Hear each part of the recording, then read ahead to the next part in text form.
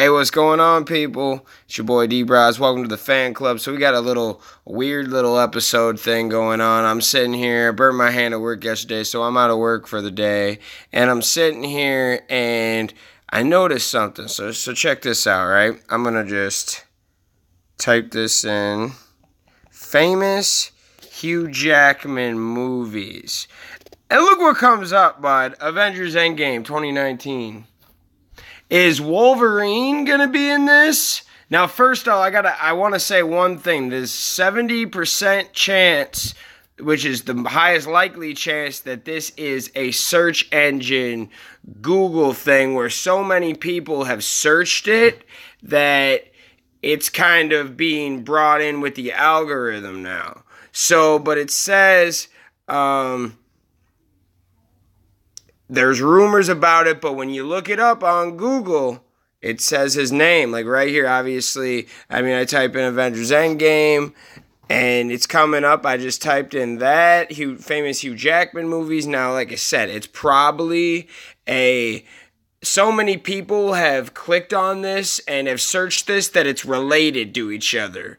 That's probably the most highest, best guess I have for this. But also, though, it could be he's playing another character, maybe. But honestly, in my opinion, if Hugh Jackman is going to be in a Marvel movie of this level and pinnacle, he better be playing Wolverine. He better be Logan. Because the fans would be very disappointed. Even if they saw him, it'd be cool, but it'd be like, no, I don't want to see another guy. Maybe he voices a CGI character. But, so we just named the first two, but I think it is. I think he's going to be Wolverine in this. Now you're like, wait, how could this happen? How is this a real thing? Well, Fox, by the time this movie comes out, Fox's movies is going to be owned by Disney.